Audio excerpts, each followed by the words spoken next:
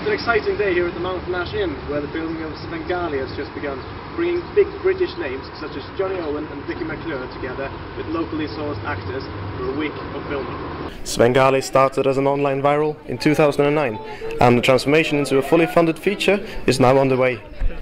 The film is based around Dixie, a band manager from South Wales who takes his new signing to London. I really like Mountain Ash. I spent a lot of time here, and I think it's probably one of the friendliest parts of the South Wales valleys. I've always thought that. It reminds me of what South Wales probably would have been like 100 years ago. It was very welcoming, and that's what's been the case since we started filming as well.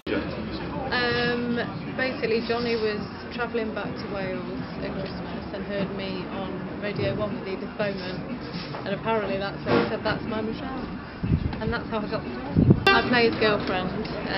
She is from Nottingham, so they kind of met probably at some sort of soul night or something, and she moves up to Wales to live with him. As well as big name actors, the film also gives a platform to unknowns and local faces. Promises a park today. There's two doormen, as boat and bass, so we just popped along and we didn't know see what's happening. Like, to be honest, my agent phoned me up and asked me whether I was interested in doing something like this. It's the first time I've done it, but why not?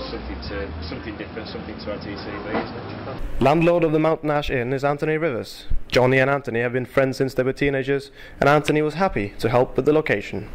Yeah, I love Svengali. I've been a big fan of John's and Dean Cameron's work. And they're really funny, and I just say that, and I'm sure it'll be a successful film. After a full day of filming draws to an end, this valley town gets a few hours of well-deserved rest before filming continues tomorrow morning. Erik, Skavold, Atrium News.